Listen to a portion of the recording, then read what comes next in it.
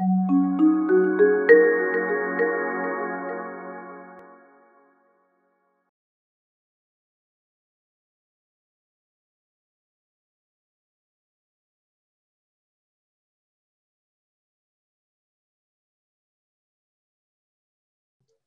right, thank you everyone for joining us today. I'm Jo Supernaw, Director for Academic Engagement with the Lifelong Learning Team, and we're excited to have you join us for the Forever Learning Institute. This is a new educational opportunity delivered to you from the Lifelong Learning Team that is interdisciplinary and features some of Duke's best and brightest faculty, administrators, and alumni experts on a variety of topics. We offer this in 4 thematically available courses, and today we're going to be looking deeper at the human experience, which is an examination of what makes us unique in the world as people. And we're going to be joined by 2 of my favorite people, Vanessa Woods and Brian Hare, co-directors of the Canine Cognition Center here at Duke University and co-authors of The Genius of Dogs and their newest novel, which is called Survival of the Friendliest, that we'll hear more about today. So I'd like to invite Vanessa and Brian to join us. Hello, everybody. So excited to be with you. And thank you so much for joining us today. And this is really what makes Duke great, is not just that we have all these marvelous students, but the alumni stay involved and keep participating. And Vanessa and I are our plan is to give you a talk that we've given at the Smithsonian. We gave it at Boston University, at the New York Museum of Natural History. And it's a talk that really is about our new book, Survival of the Friendliest, but it draws on all the work we've done at Duke, especially the work that's focused more on human evolution and how animals can teach us about ourselves. So let me share the slides, and then we can get started.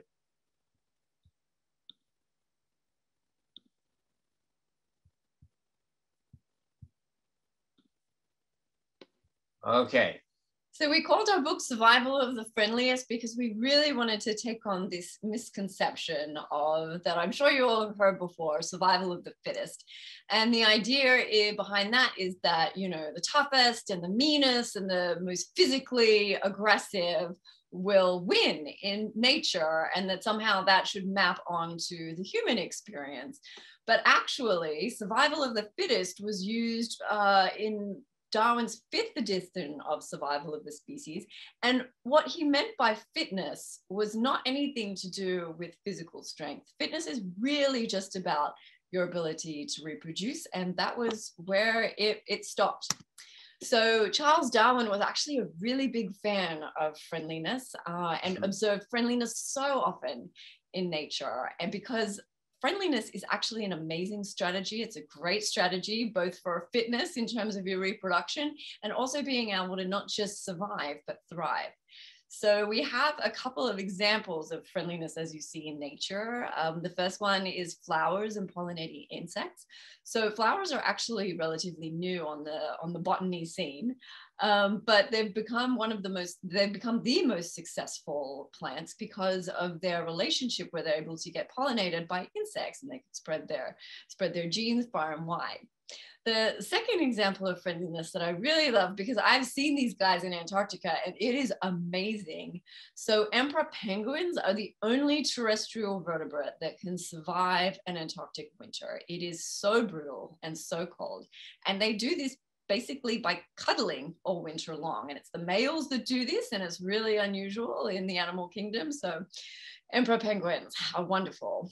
And the third example, which we really think encapsulates survival of the friendliness in terms of how it applies also to our research, is the cleaner fish. So the cleaner wrasse is a small blue fish that lives on the Great Barrier Reef, and it is actually attracted to the mouths of predators. So the fear of predators has been replaced by an attraction, and the cleaner wrasse will actually clean in between the teeth of predators who have this mutual understanding that they will not eat the cleaner fish. So you see this amazing relationship that's evolved there, and showing that, you know, friendliness is a great strategy. So really, if you take a big step back, what we're saying is, if you ask the question, sort of what is the strategy that leads to the most evolutionary success? One candidate, and arguably the most successful strategy, is a new type of friendliness evolves that then allows for a new type of cooperation, some examples that Vanessa gave, and that then allows an organism or a set of organisms to flourish and actually outcompete other organisms, or maybe move into a new space where other organisms can't survive. So the penguins, for instance, are the only terrestrial vertebrates that live year-round in Antarctica, and it's because they huddle and they are attracted to be close to each other and stay warm in the winter. So what we want to do now is talk about our own work, where we came to realize the power of survival of the friendliest in explaining both the evolution of dogs and bonobos, one of our two closest relatives, and how that may have shaped their psychology, and then what that teaches us about ourselves, and perhaps the origin and success of our own species. These two wonderful animals, one our best friend, one our closest relative, can share about the origins of Homo sapiens. All right, so I'm going to start by talking about our work with dogs and sort of the model of where we think dogs come from, how I ended up studying sort of one of the big discoveries we made about dog psychology that then led us to this idea in our own work about survival of the friendliest. So in this picture, I'm sitting with some juvenile wolves that we work with in Minnesota, and we as Duke undergraduates, everything I'm going to tell you about is work that Duke undergraduates participate in together with graduate students. And so one of the projects we've been working on for about 7-8 years is studying wolves and wolf behavior and psychology. And in this picture, you can see that I've been sitting here for about an hour, and these are juvenile wolves, and they're not that excited about approaching. And I actually have on the ground scattered some food, but they still don't really want to be near me. And what we think happened during dog evolution, and really what caused or sparked the evolution of dogs, is that individual variability in a wolf's propensity or natural inclination to be attracted to humans led to this dramatic change. So basically what I'm trying to tell you is the same thing that we saw in the cleaner wrasse, where cleaner wrasse are attracted and not afraid of a predator. The same thing happened in the interaction between certain wolves that had the ability to approach humans and interact with us in a new way. And as a result of this new attraction to humans that individual wolves could express, you end up with a first stage of dog domestication, which is a result of natural selection, because individual wolves that could be attracted to humans could approach humans, they could take advantage of new resources. Basically, they became scavengers instead of predators. They took advantage of garbage and other things around human settlements. And it all occurred because of natural selection, where individuals that had the ability to take advantage of this, they were interacting and breeding and reproducing, and they were not interacting in the same way with other wolves that were afraid or too afraid and continued to be predators. As a result, dogs are really one of the most successful species on the planet. There's over 100 million dogs, if not, some calculations are 1 billion dogs. Meanwhile, sadly, wolves, which are wonderful, have been extirpated and are near extinction, sadly, or heavily endangered everywhere where they remain. So there's this interesting question of how the species could have been so successful, and we think the story is one of friendliness. Now, one of the major insights about why we think this could have happened is that we know from genomic work that wolves began to evolve into dogs. A population or a set of wolves began to evolve into dogs 25 to 40,000 years ago. Well, no one was living with agriculture or obviously industrialization at that time. So every human being that was alive was a hunter-gatherer or a forager. This picture is a picture of Hadza foragers in Tanzania, for instance. And so it would have been interactions with foraging humans that would have led to this initial stage of natural selection. Now, then after this initial stage, literally thousands and thousands and thousands of years later, the more familiar thing would have occurred, which is artificial selection would have led to the European breeds. This is my childhood pet dog, who's a Labrador Retriever. But if we were to travel back 200 to 300 years, there were just a handful of breeds that had been artificially selected. Most of the breeds that we recognize today, their origin traces back to just 100, 150 years ago. Not only do we know from historical records, but also from genetic work that that's the case. So really what I'm trying to tell you is that dogs are a story of survival of the friendliest, and this all occurred very recently. Now, my own story with dogs and what led me to this idea was really trying to unlock their psychology. And it was really started with my own pet dog, who was really good when we played fetch at, if he lost a ball, understanding if I gestured to him, where to go search for the ball. But I'm going to let Anderson Cooper explain to you why this is so important. And why it was so interesting that my pet dog and your pet dog and most dogs do this. He's talking about what researchers call social inference, a capability humans, like Hare's son Luke, acquire around age 1. Okay. To demonstrate the concept, Hare hides a ball under one of these 2 cups. Hey, looky guy, where is it? Can you get it? Can you get the ball? Luke doesn't know which cup the ball is under. Can you get it? But when his father points, he makes an inference. Hey, nice job. You got it. So what does that show you? So when kids his age start understanding pointing, it's right when the foundations of what lead to language and culture start to develop. Hey, it might look simple, but when Hare tried the same test with bonobos, great apes he studied for more than a decade, look what happened.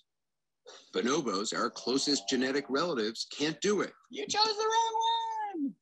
But Hare discovered dogs can. You ready? All right, I'm going to hide in one of these 2 places. This 2-year-old Labrador named Sisu has no trouble understanding the meaning of pointing. Now, she doesn't know for sure which place you put That's it. right. There's no way she could know, and I'm just going to tell her where it is. Okay, Sisu. So at some point in all of our lives, between 9 and 12 months of age, we all began to understand that when someone gestures, points, or looks in a certain direction, that inside their minds, they have the intention to communicate in a cooperative way. They're trying to help us. And so we start to understand that around 9 to 12 months. And when that develops, that allows for a new form of communication, and it opens up a window into a cultural world where we can learn all sorts of things and stand on the shoulders of giants from many generations before. And eventually, we acquire language through a process of interacting in a way, interacting and communicating in this intentional way. And so gestural communication is thought to be really the first indicator of this journey towards all the social abilities that make us human. And it's in dogs. This first critical developmental ability. And it's not in our closest primate relatives, chimpanzees and bonobos. So that was a big surprise. Why would a distant relative, so distant, have this really interesting ability that's critical to potentially being human? Well, if you're somebody who's trying to understand where human psychology comes from and its origin, well, this becomes totally a fascinating question, because if we can figure out how it happened in dogs, maybe that can give us some inference about ourselves. So in the hopes of trying to unlock the answer to how dogs might have this ability, I had to go to Siberia. And I had to go to Siberia because an experiment began there in 1959 by a scientist named Dmitry Belayev and colleagues Irina Plyasnina and Ludmila Trut. And they began selecting a population of foxes to be friendly towards humans. So at about 7 months, they would stand in front of all the foxes. And if they approached and wanted to interact and be friendly and maybe even be held by a person or pet, they would breed those foxes together. If they were fearful or tried to run away or maybe even try to bite you if you touched them, then they didn't breed those foxes. And at the same time, they kept a control line, a control population that they bred randomly for how they interacted with humans. And then they compared what this selection did to the behavior of the foxes. But the surprise is, of course, no surprise, is that each generation, the foxes became much friendlier, to the point now where when I actually got to go study them, they wag their tails, they cry, they cry when they see humans, they desperately want to be held and nuzzle, and they're, pretty adorable. But the surprise was that a whole bunch of other things changed that they didn't intentionally select. So the appearance of the foxes changed. So they have all these different coat colors, for instance, depicted here. They have, the friendlier foxes have a higher prevalence of floppy ears. They have a higher prevalence of curly tails, shorter tails, and they have shorter muzzles. Their faces have become shorter. And their canine teeth have actually become reduced in size. So all of this happened, and we can attribute it directly to the selection for friendliness, because we can compare to the control line and know that they didn't change in the same way. So the only thing that's different between the two lines is the selection. And the mechanism that we think links all these things together, because at first it makes no sense. Why would morphology change? Why would other traits of the foxes change if you're selecting for friendliness?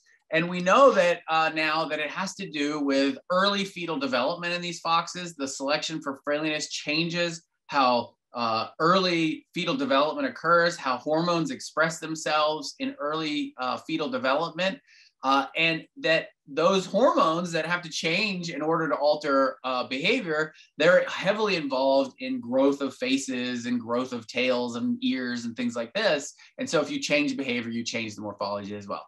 The other surprise was when I went to study the foxes, I played the same games that you saw with the cups and stuff that Anderson Cooper and I were doing with the foxes. And it ends up that only the friendly foxes pass the test, and the control foxes are like chimpanzees and bonobos.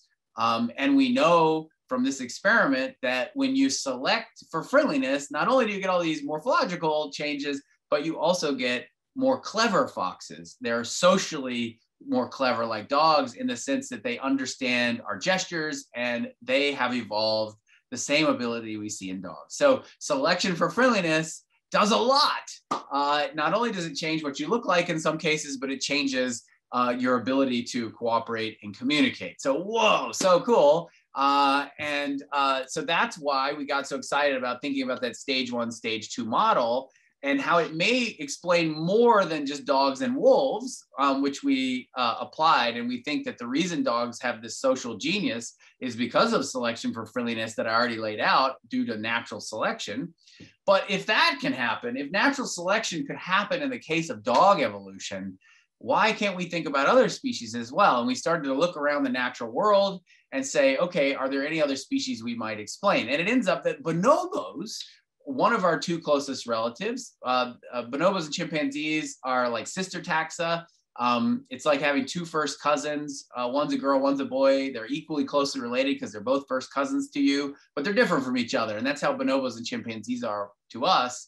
And we started to think maybe this friendliness model might apply there. And also we started to think about our own species. So now I'm going to hand it back to Vanessa to tell you about a little bit of our work that we use to test this idea that maybe bonobos have been selected for friendliness. So the big surprise is that selection for friendliness is so powerful that it changes a whole lot of other features, including physical features. So as Brian said, that then we could look at the natural world and see and look for these physical features and see if there'd been selection for friendliness and what that might mean to changes in their physiology and cognition. So bonobos and chimpanzees are so interesting because they are so closely related to us. They share 98.7% of our DNA, and really they are our closest living relatives. And I just love bonobos. But when we show you this video, I'm a big fan. So when we show you this video, see if you can see some of the physical features that have changed between bonobos and chimpanzees and what that might mean. Yeah. chimpanzees and bonobos are actually more closely related to us genetically than they are to gorillas.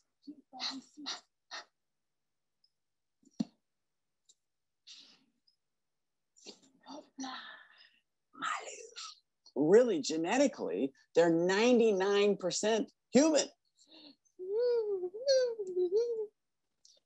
That then led me to wonder, are they capable of hate?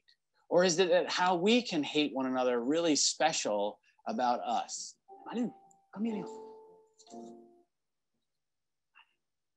Bonobos and chimpanzees are fascinating because they are very similar to one another. They have rich social relationships. They have long-term bonds with each other. They eat much of the same stuff. But what makes the two species so interesting to study is how they're different. And they're different in ways that are so fundamental to understanding ourselves.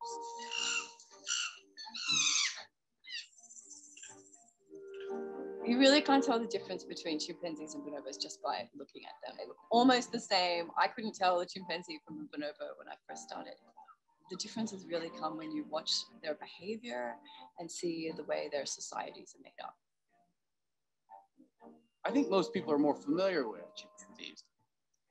They're male dominated, and females have to endure a lot of aggression from males. In chimpanzees, aggression is very much to establish dominance and maintain control. So if an alpha male comes in, the first thing he'll do is he'll kill all the babies. Bonobos have none of that. They are female dominated, and infants and babies are almost never harmed. So it's difficult to tell, but some of the changes that we saw in both dogs from wolves and then the experimental foxes, the friendly foxes from the control foxes, was these kind of like shorter faces and a change in pigmentation. And you will see that between bonobos and chimpanzees. But not only that, but that chimpanzees have a lot heavier brow ridges. Testosterone is one of those neurohormones that actually changes the shape of your skull. And yeah, chimpanzees have heavier brow ridges, and bonobos, they just have flatter, friendlier faces. So there has been intense selection for friendliness in bonobos, and just how friendly we can see with some of the experiments that we did at a bonobo sanctuary called Lolaya Bonobo in Congo. So this is based on the dictator game, and it is sort of generally that, you know, if you give someone $100 and then see who they will share with, well, number one, the surprise with humans is that if there's a stranger in the next room, they will actually share across cultures about half of that $100, which was such a surprise to economists, because why would you share any of your money with a stranger you will never see again? And so that was one of the sort of big findings. It was said to be the basis of human altruism, like charity and donating blood and everything else that makes us wonderful. So the switch is that if there is a stranger and a group mate, like a friend, who would you share your money with? And it is usually that we find that humans will prefer to share with their friends than a stranger, which totally makes sense. But with bonobos, selection for friendliness has been so powerful that they prefer to share with strangers. They are friendlier than we are when it comes to deciding between strangers and group mates. And this selection for friendliness has actually affected their fitness. So I'm just going to show you a quick video of what the experiment looks like, and then we'll talk about how this affects the number of offspring they have. So this is Saki. She's coming in to get her $100, which is breakfast.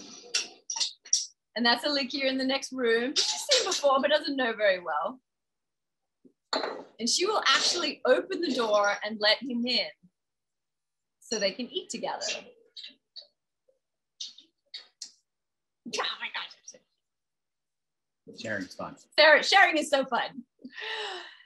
And this we couldn't even do this with chimpanzees, because chimpanzees would never share food like this. And what other researchers have found is that the most despotic, the most aggressive chimpanzee males has fewer offspring than the friendliest bonobo male. So this intense selection for friendliness in bonobos has not only changed the way they look, it's not only changed their physiology, but it's actually affected their fitness as well.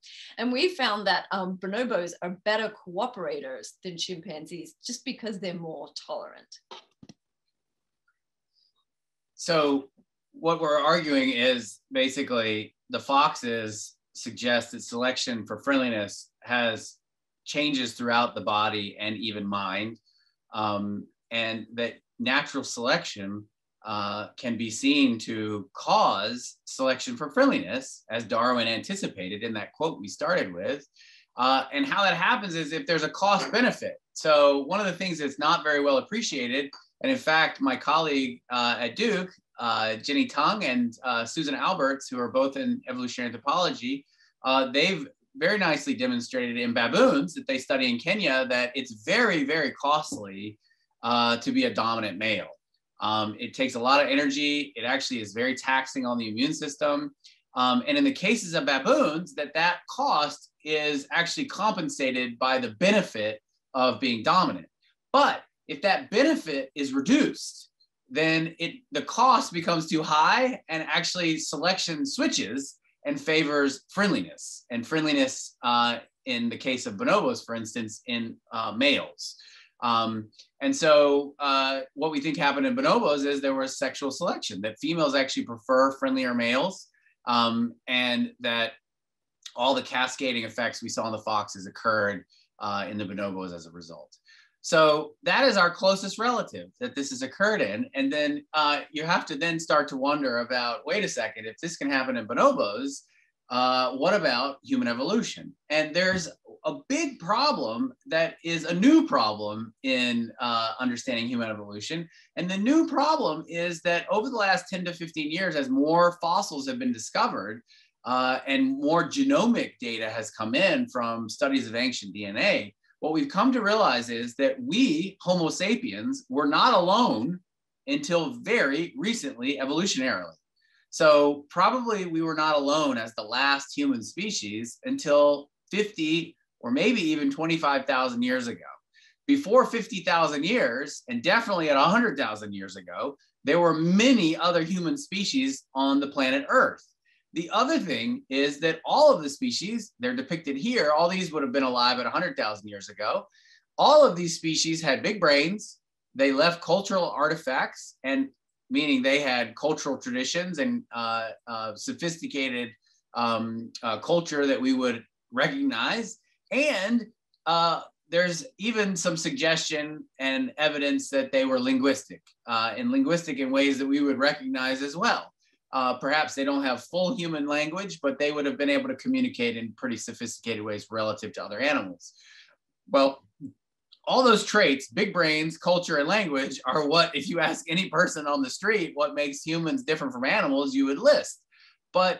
And that's why we're so successful. The problem is, if there were 5 of us 100,000 years ago and there's only 1 of us now, how can it be that those 3 things explain success in humans? Because those were all human species and they're now extinct. So it had to be something else in addition to those things that led to the success of our species and our survival.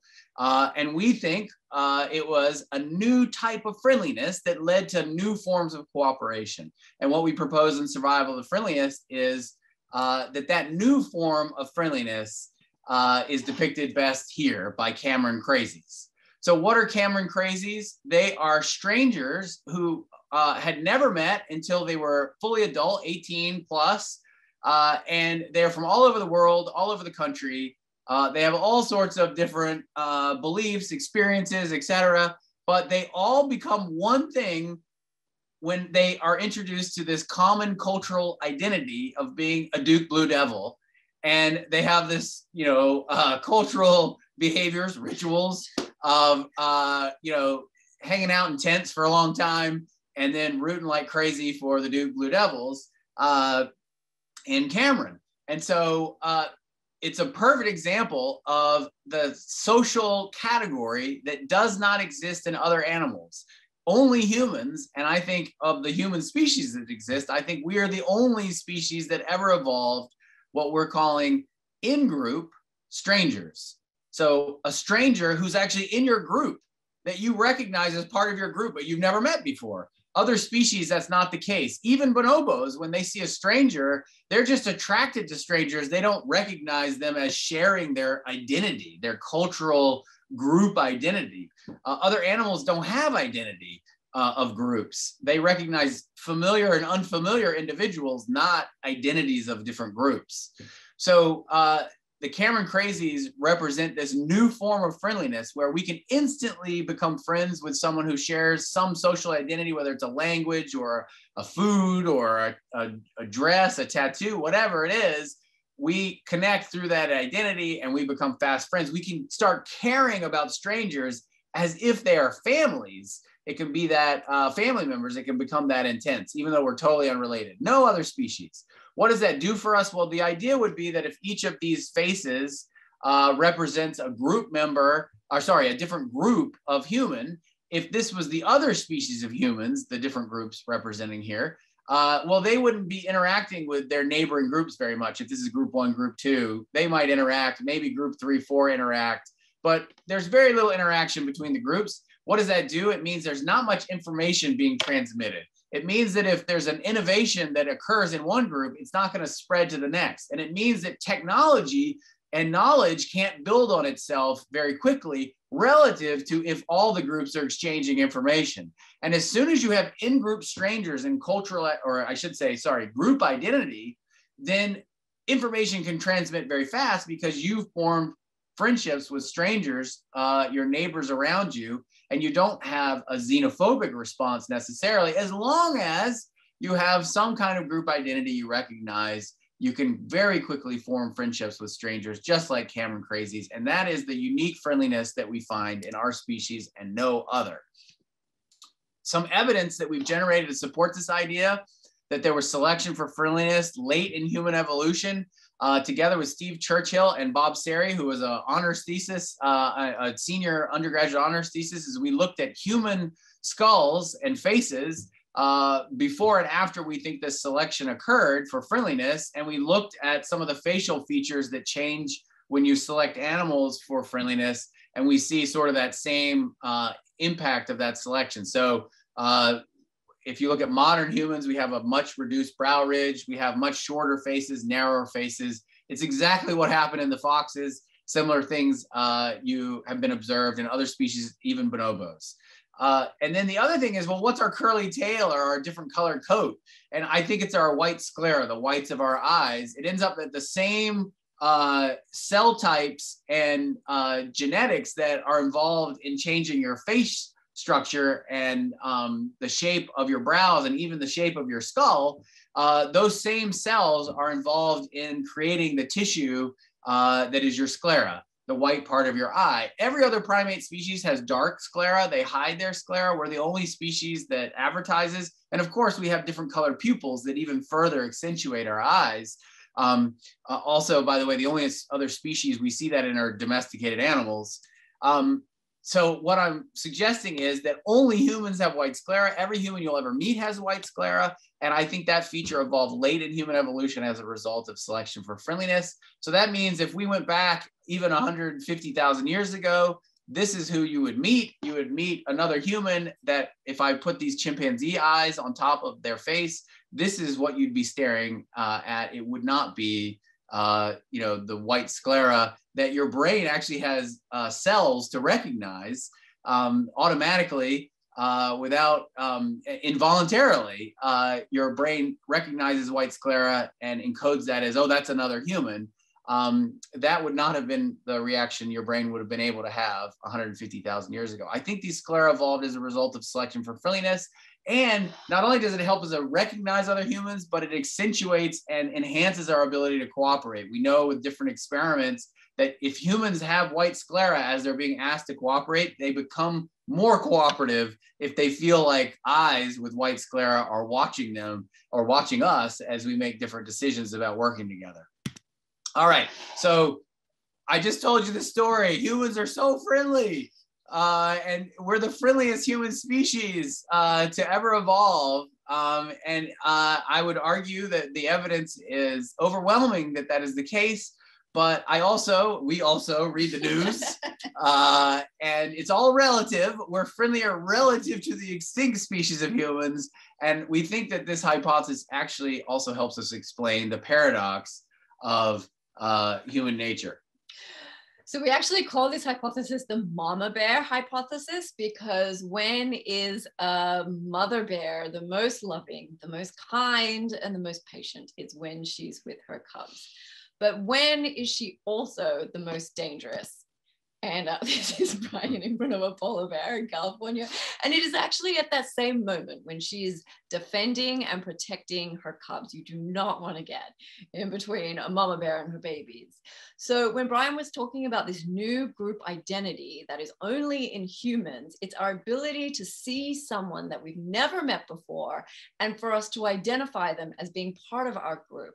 So as Brian mentioned, chimpanzees and bonobos, they don't do this. Like a stranger is someone who lives outside your territory, and a group mate is somebody that you're familiar with, and that's it. But with humans, with our ability to recognize and just instantly connect with and be prepared to cooperate with these in-group strangers, it means that we are also prepared to defend them against outside threats.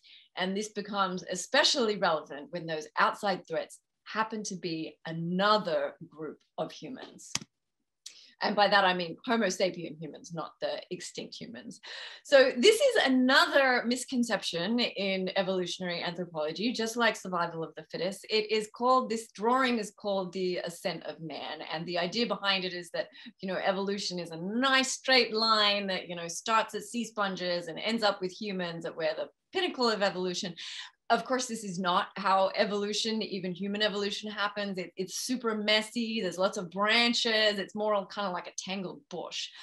But this is really an important and effective graphic when it comes to measuring how human you regard other groups as people as. So this is actual research. People are posed this question, and it says, using the sliders below, indicate how evolved you can consider each of the following individuals or groups. And then we have groups from different cultures and countries. And so the obvious answer is that everybody's human. Everybody's fully human. Everybody is completely and 100% a human. But actually, if you ask one group of people how evolved these other groups of people are, you might get something like this. And then if you ask a different group of people how evolved other groups are, you might get something like this. So what researchers have found is that in all groups of people, some proportion are likely to dehumanize what we call outsiders.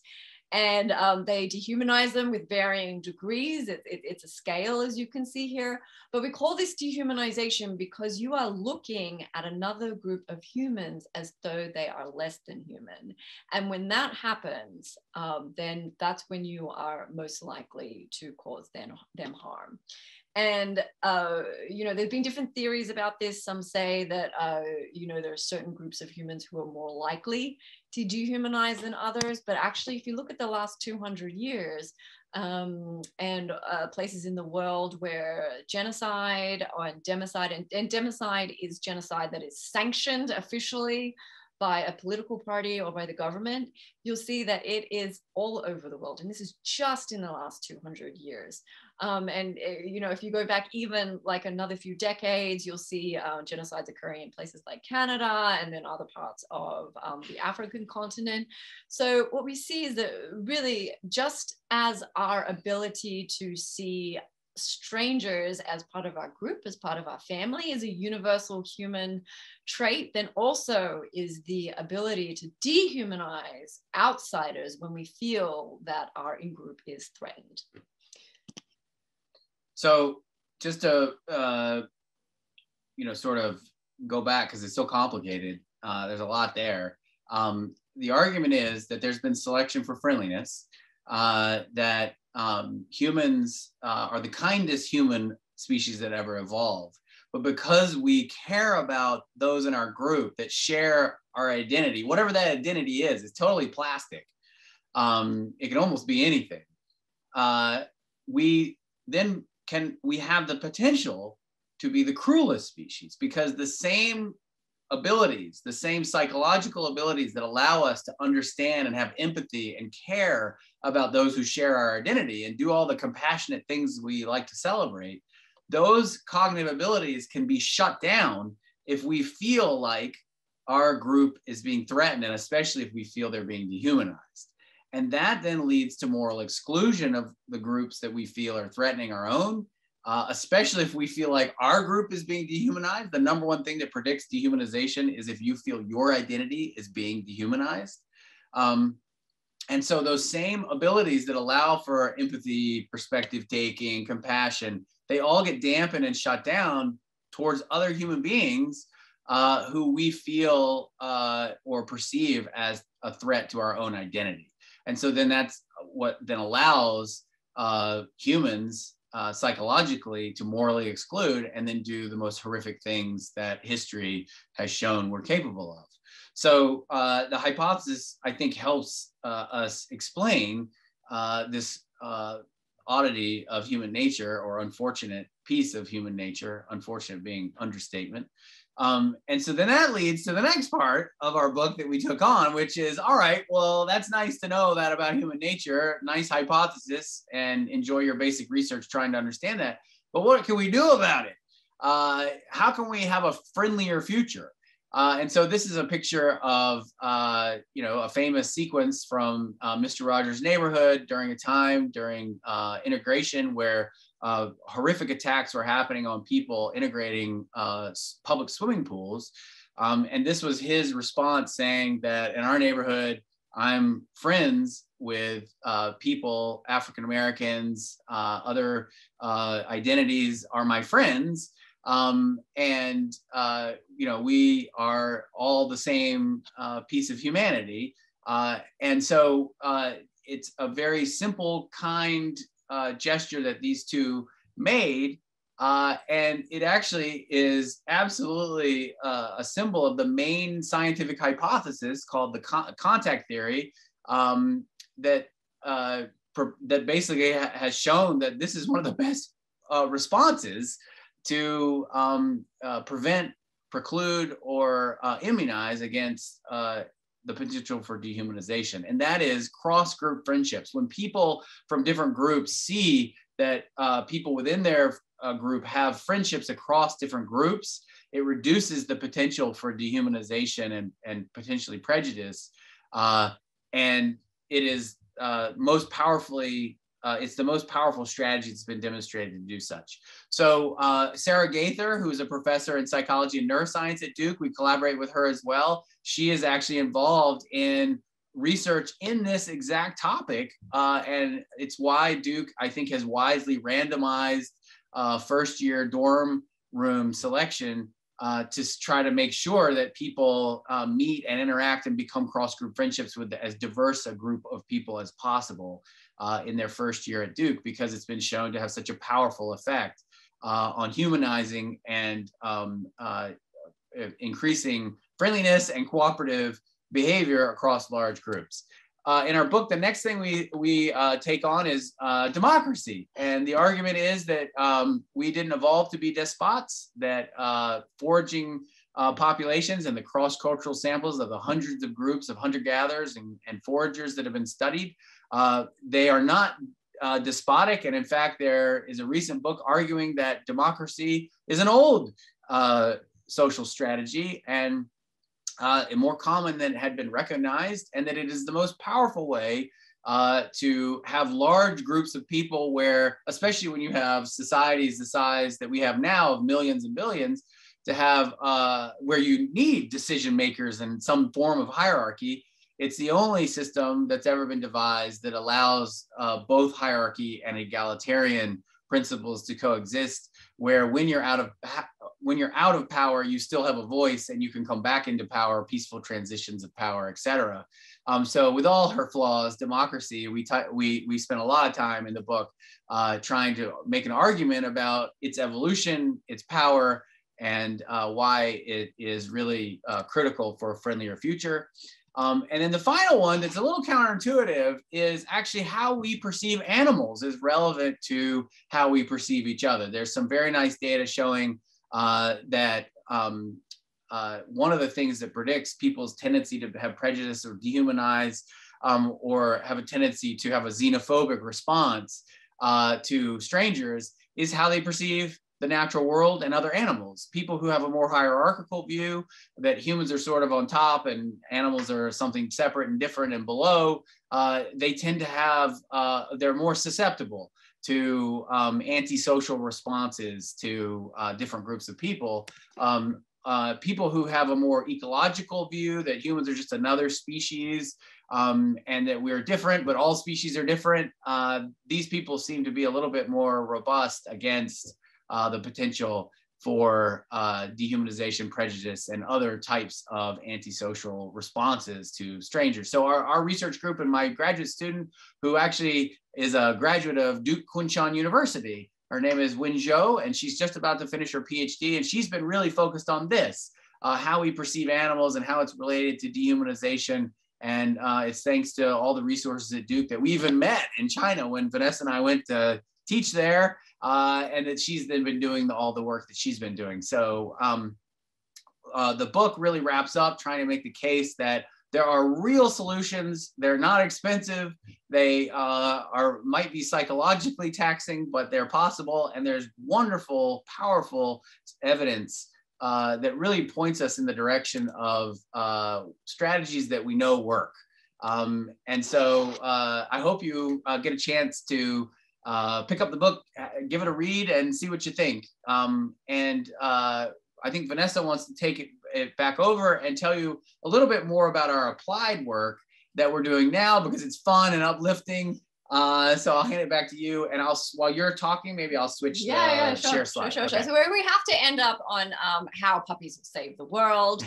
If this kind of hierarchical view of nature, if it's so important to sort of like bridge the distance between species and show how humans are not better than other animals, that we are, all part of this ecosystem, and contact or making friends between two different groups is so powerful, then what other animal is there that is more likely to bridge the divide between humans and other species than our dogs? So we run the Duke Puppy Kindergarten, which is part of the Canine Cognition Center, and we are trying to help graduate more dogs as assistance dogs to help more people. So this is a nice Duke summary of our work.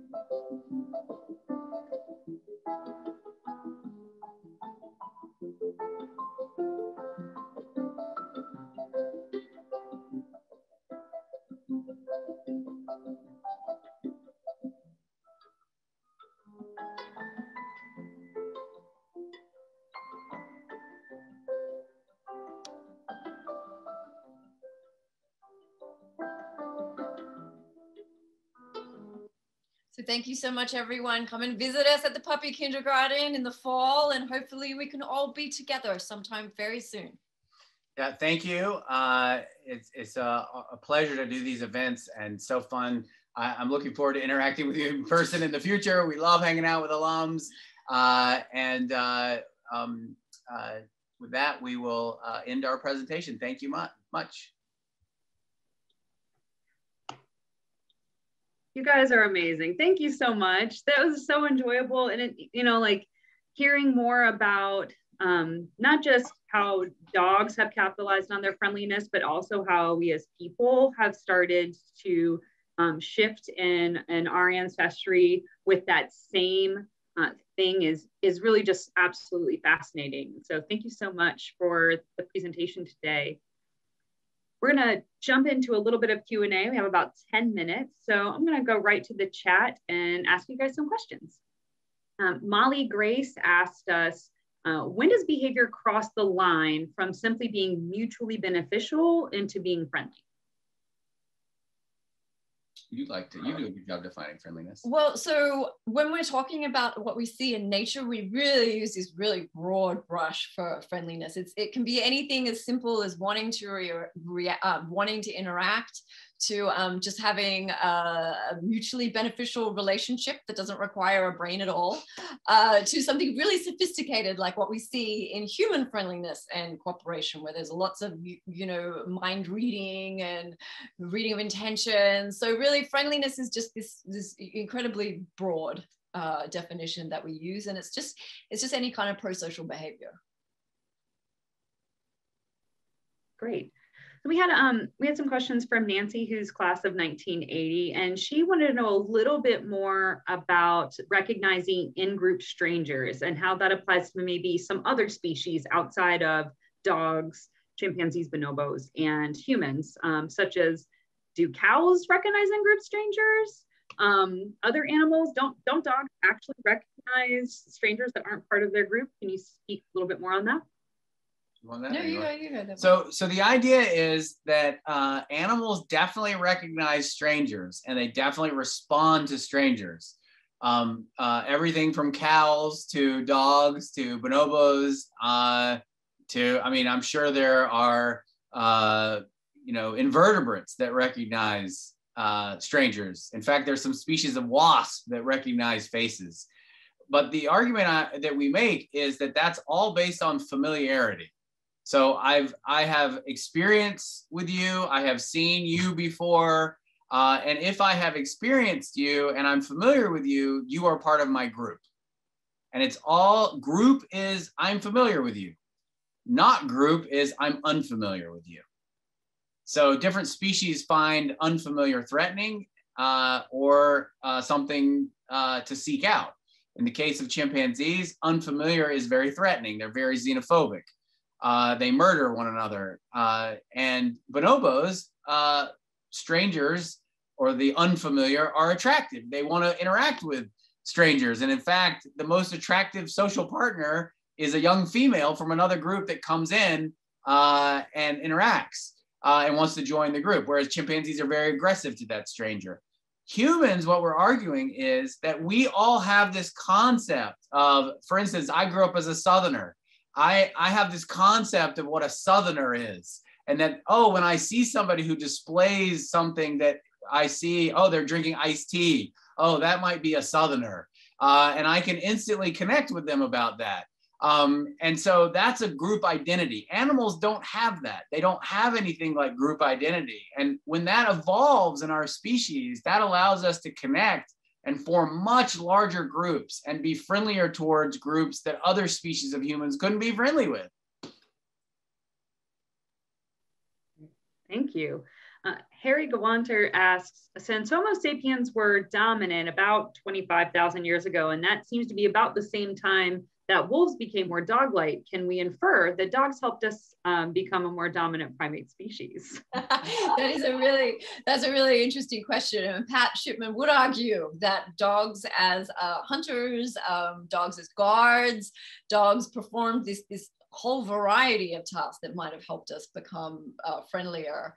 But whether or not this kind of like happened when we were already dominant, or whether it helped, us push other species to extinction, I'm not sure we know that. Do you know that? Well, I mean, that's a fun place for debate. There's certainly people who have made the case that dogs played an instrumental role in helping humans outcompete and outsurvive the last Neanderthals. And so that's been a fun debate.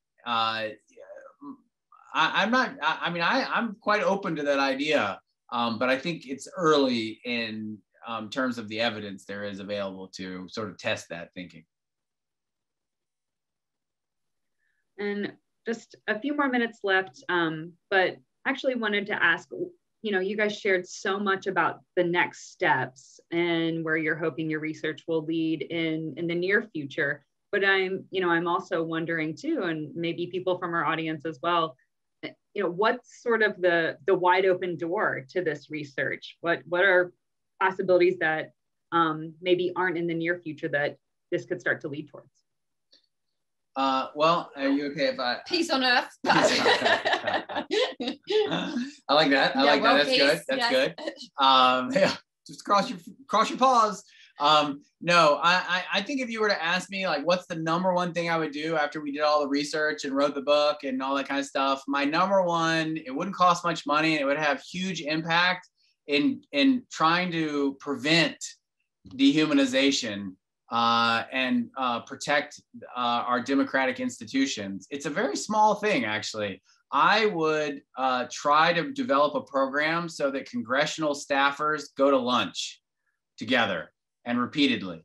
You're incentivize cross-group friendships between young Republican staffers and young Democratic staffers so that those friendships act as bridges long into the future. These are all future lawyers, judges, politicians, and we certainly don't want them to leave Washington thinking that the other side aren't people you can be friends with.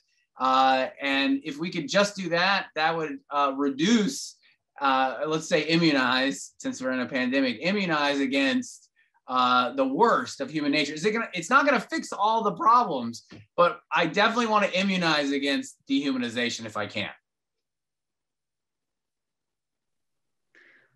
Well, both of you, thank you so much. Thank you for this wonderful talk today and for answering our questions. Again, this was just an absolutely lovely and amazing conversation. For those of you in our audience, thank you for joining us from literally all over the world today. It's so exciting to have you here and to be part of the Forever Learning Institute. The next session will be next week with Professor Villadere from the Stanford School of Public Policy, and we're looking at how to stay informed and being a civically engaged citizen in your community.